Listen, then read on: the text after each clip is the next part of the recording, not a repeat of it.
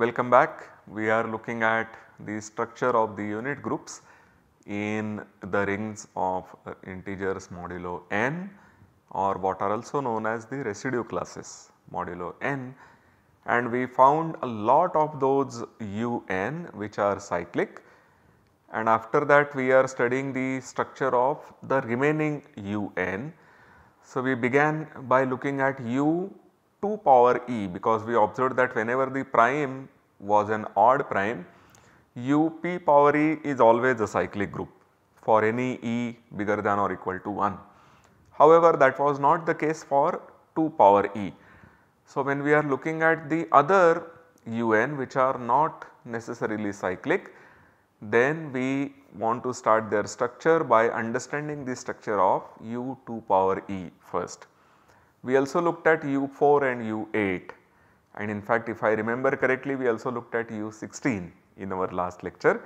So, let us recall that quickly. We have found all un which are cyclic, and then we are determining the structure of the remaining un starting with these u2 power e, and we looked at u2 cube which is our 8 and u2 power 4 which is u16, and we observe that there is one copy of the group C2 always sitting in these, and the remaining one has order equal to the order of this group upon 2.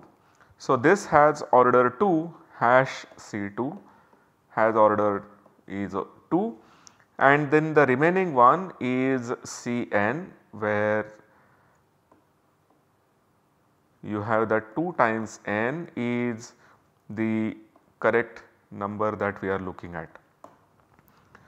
So, this is what we would like to show. We would like to show that when you are looking at n equal to a power of 2, then the group of units is almost a cyclic group, which is to say that it is not really cyclic, but it is product of 2 cyclic groups, one of them being of order 2. So, up to a sign, in fact we will show that it is a cyclic group. But before we do that, we will need to do one small result regarding integers, and let me state that result.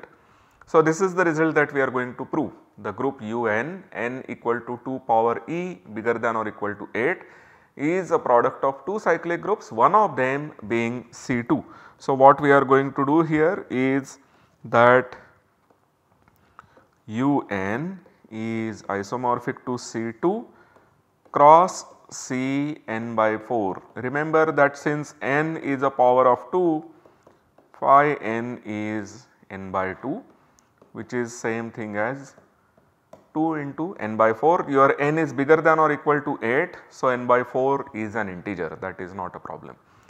As I said, we will have to do one small lemma here.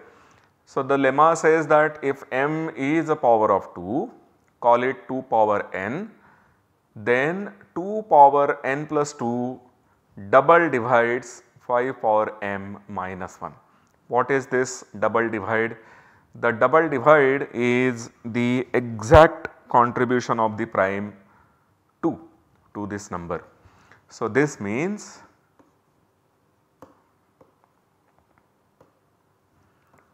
that first of all 2 power n plus 2 divides this quantity 5 power m minus 1, and the next power of 2 does not divide it.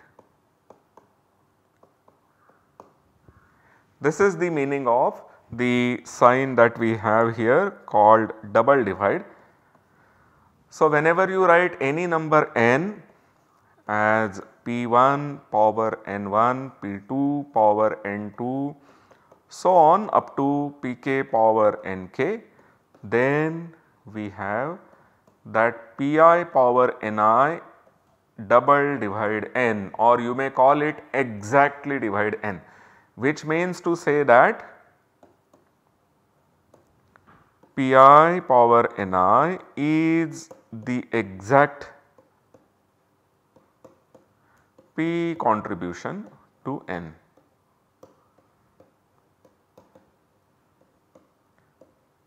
This is what we mean when we use this double dividing symbol.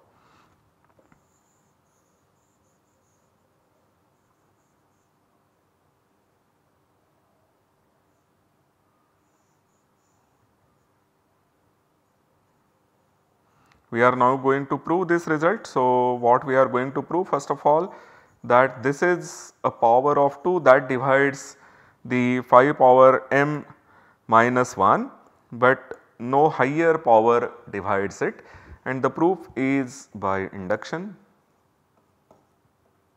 It is a very simple proof.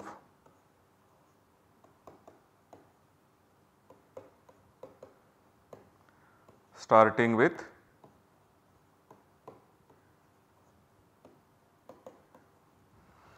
n equal to 0. So, we then have m is 1, 2 power 0, and 5 power m minus 1 is 4. So, clearly 2 square is the exact contribution of 2 to the number 5 minus 1. So, the case n equal to 0 is done.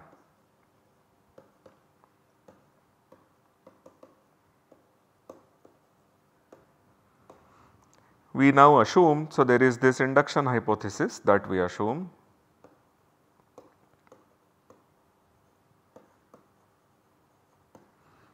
that 2 power n plus 2 exactly divides 5 power 2 to the n minus 1, and we will go to the higher n. So, we will look at 5 power 2 to the n plus 1 minus 1.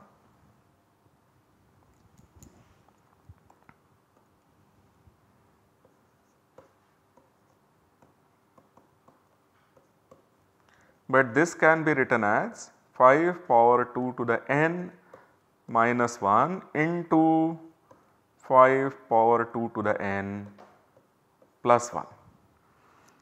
And we have seen that 2 power n plus 2 exactly divides this. This quantity is of course even number. So, 2 divides this number, but note that 5 is congruent to 1 modulo 4. So, 5 power anything plus 1 is going to be congruent to 2 mod 4. Any power of 5 is going to remain congruent to 1 modulo 4, and therefore, when you add 1 to that, you are going to get 2 modulo 4. So, 4 will not divide this number, and therefore, we will say that 2 exactly divides 5 power 2 to the n plus 1. And so, collecting the powers of 2, we get that 2 to the n plus 3 divides 5 to the 2 to the n plus 1 minus 1. So, by induction we are done with this proof. The only thing that we have to remember is that when you are putting the powers of 2 as power of 5, then there is an exact power of 2 that divides this power of 5 minus 1. So, that will help us compute the order of 5 modulo 2 power n, and this is the thing that we are going to use to prove our next result. So, our next result is when we look at the group UN. This is isomorphic to C2 cross C n by 4. I have already told you that we are going to prove this result, but we are going to prove something more general. So, what we are going to prove is the following thing. We will produce a generator for each of these. We observe that C2 is simply the group of square roots of 1 in this UN, and we are going to write Cn by 4 as the group generated by 5 powers. So, we will need to prove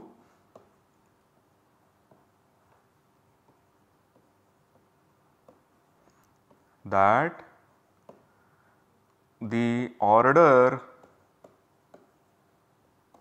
of 5 in U 2 power e is 2 power e minus 2. This is one thing that we will have to prove, and 5 power I is not equal to minus 1 for any I. When we talk about two groups being isomorphic, one group UN being isomorphic to product of two of its subgroups, this is what is called as the internal direct product. You have one group, a finite group preferably, which we have here, and then there are two subgroups sitting in them. There are some conditions when the product of these two subgroups is isomorphic to your group.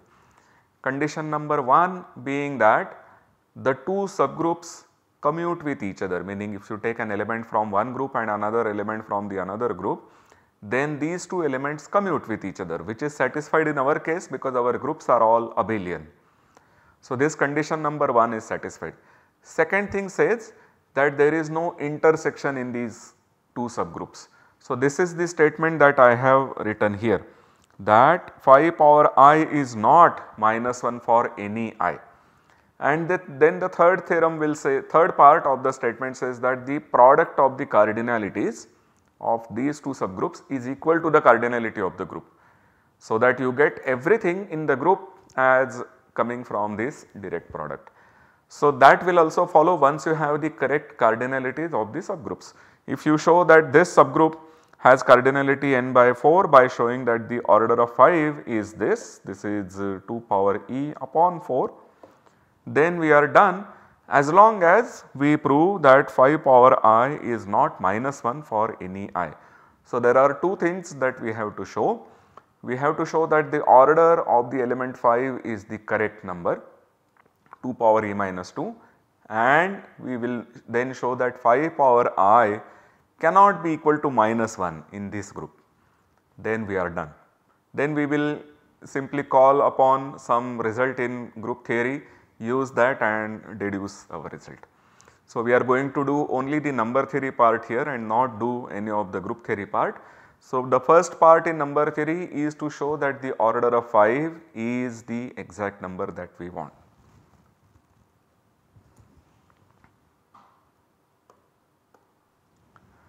So, let D be the order of 5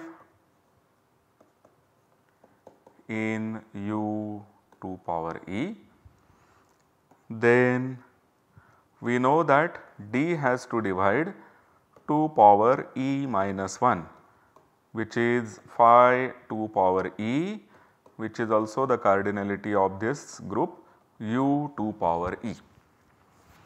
We then have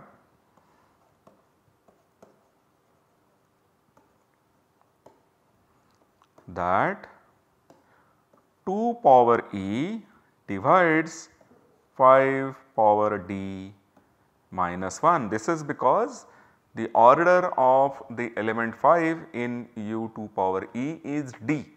So, 5 power d is 1 in our group U 2 power e, which means that in the residue class language the element 2 power e divides the difference of these two natural numbers 5 power d and 1. Now, we have already deduced something about powers of 2 being divisors of powers of 5 by a power of 2 minus 1. So, when you have 2 power e dividing 5 power d minus 1, we of course observe that this d has to be a power of 2.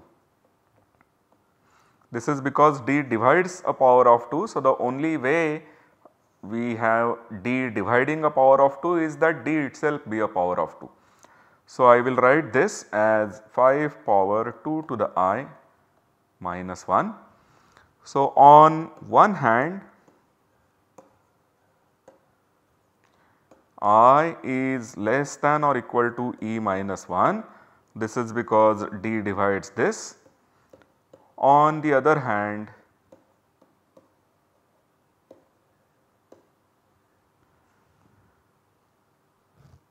I has to be bigger than or equal to e minus 2.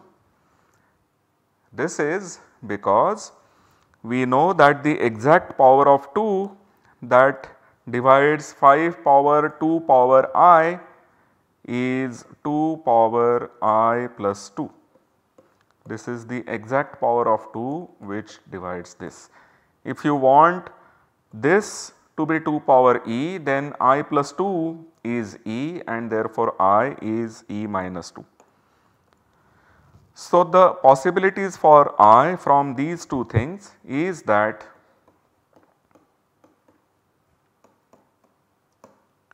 e minus 2 or e minus 1, these are the only two possibilities. Either your element 5 is a primitive element which will generate everything if the order is e minus 1, 2 power e minus 1, or its order is 2 power e minus 2. And here is what we note, the another thing, since 5 is congruent to 1 mod 4, any power of 5 remains congruent to 1 modulo 4. If we have 5 power I to be congruent to minus 1 mod any of these 2 power e, where we remember that we are taking e to be bigger than or equal to 3, then 5 power I will give you minus 1 mod 4 as well, because this will tell you that 2 power e divides the difference of these two, and 2 power e being a multiple of 4, it will tell you that this should also happen, but this gives you a contradiction.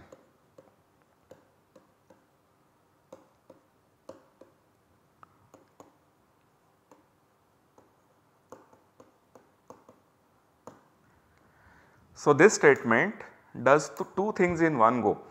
It tells you that no power of 5 can be minus 1. This is what we wanted to show when we wanted to show that the elements in the C n by 4, the elements in the group generated by 5 has nothing in common with the subgroup of order 2, 1 and minus 1. That is one thing which is proved by this. Second thing which is proved by this is that 5 cannot be a primitive element, because if 5 was a primitive element, if the order of 5 was 2 power e minus 1, then its powers will give you all the elements in u 2 power e. In particular, it will give you minus 1 as well, but that is not possible. So, this tells you in one shot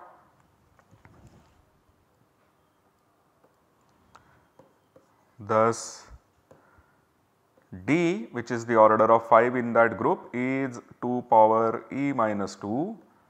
So, the group generated by 5 is indeed a group, cyclic group of order 2 power e minus 2, which is same thing as cyclic group of order n by 4, and this C n by 4 has only the trivial intersection with our group C2, where remember C2 is simply plus or minus 1. So, every element in the group UN is now of the form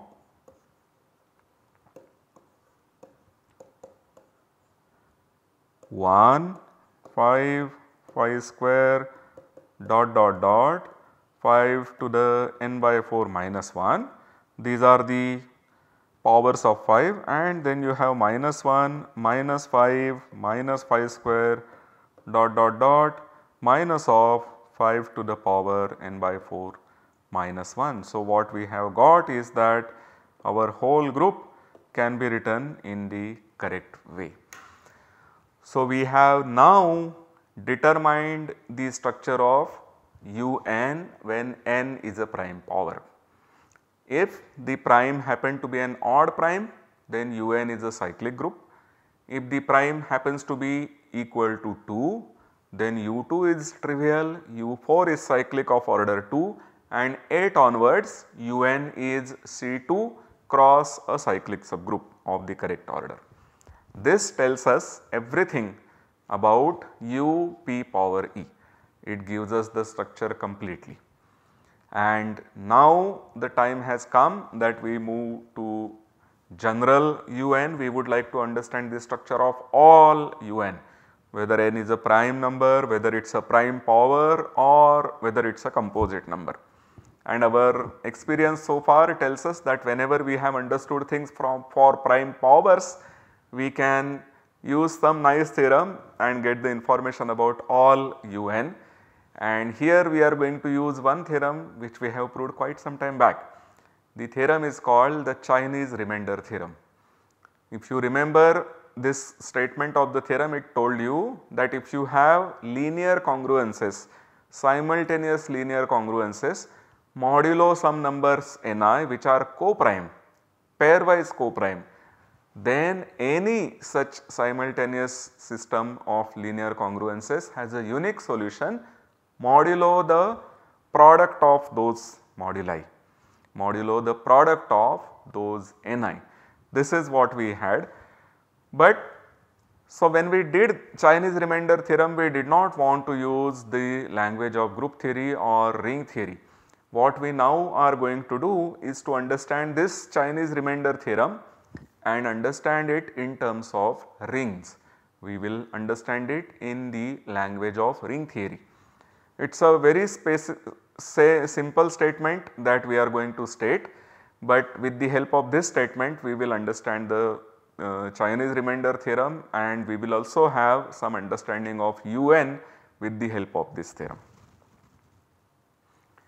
So, the theorem says the following: if you have two co-prime elements, two co-prime natural numbers m and n, then the natural map which goes from the residue classes modulo mn to the residue classes modulo m cross residue classes modulo n is an isomorphism. What is the natural map? So, the natural map is the map as follows. Here we start with an element A mod mn and we send it to the pairs of the same A modulo m and the same A modulo n.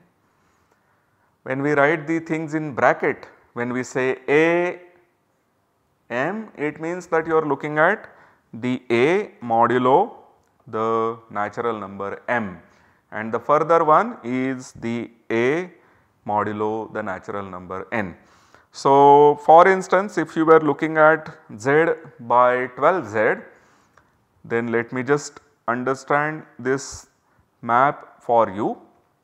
We will have the map going to z by 3z cross z by 4z, and if I were suppose looking at the element 7, I would send it to 7 modulo 3 which is 1 and 7 modulo 4 which is 3.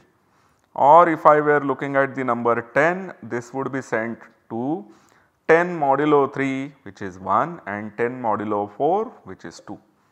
This is our natural map theta. Natural map has a very well defined meaning in mathematics, but let us not go into that right now.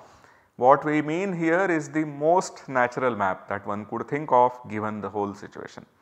Okay, so, this is our natural map. We need to make one observation that whatever we have discussed here, the map theta is a ring homomorphism.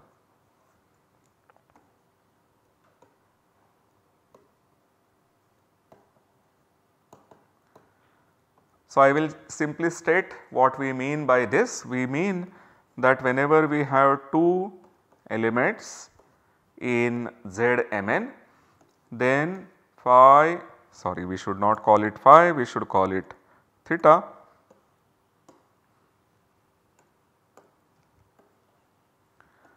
Theta A plus theta B, it preserves addition and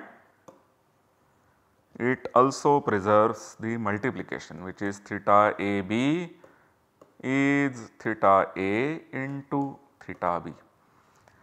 So, these are the two properties of theta that we will assume. We will not prove this, but this is clear because what we have defined for you, let me just recall.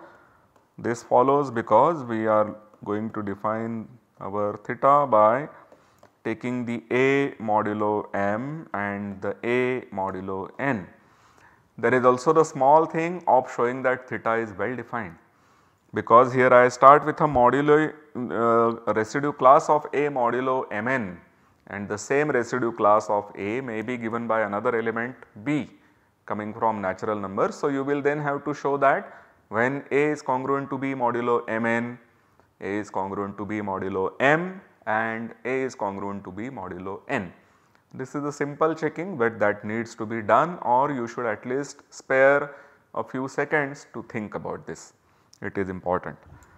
So, the takeaway from this slide is that theta is a ring homomorphism. To say that this is an isomorphism, we will need to show that theta is onto and that theta is 1 to 1.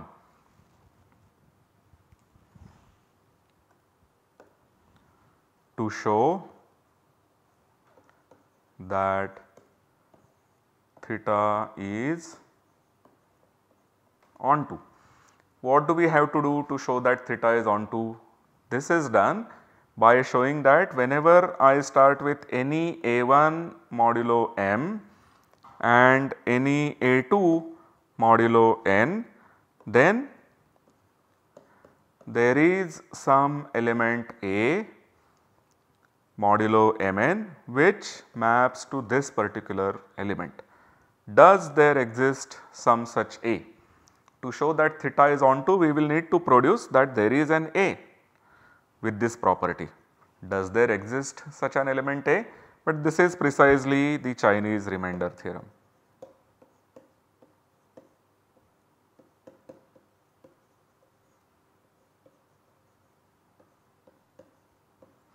Chinese remainder theorem tells you that when you have two moduli which is co-prime, which here they are m and n, we assume that m n are co-prime. This is given to us in the statement already.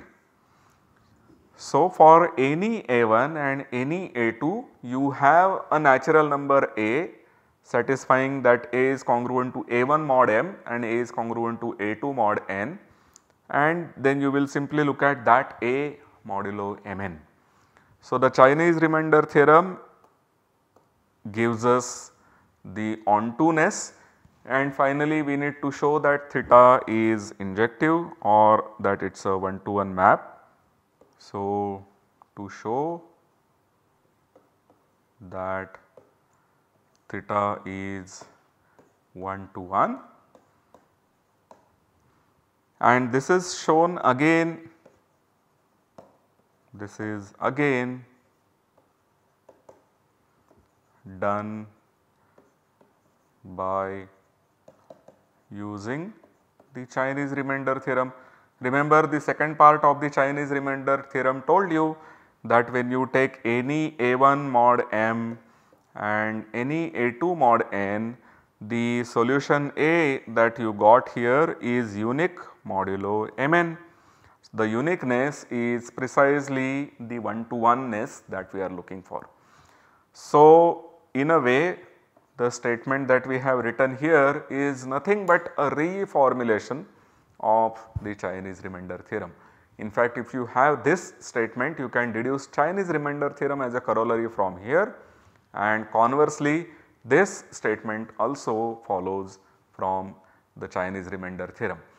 We will stop here for this lecture. In the next lecture, we will see how we can use the prime factorization of a given element n in terms of prime powers, use this version of Chinese remainder theorem and get information about the group of units modulo n.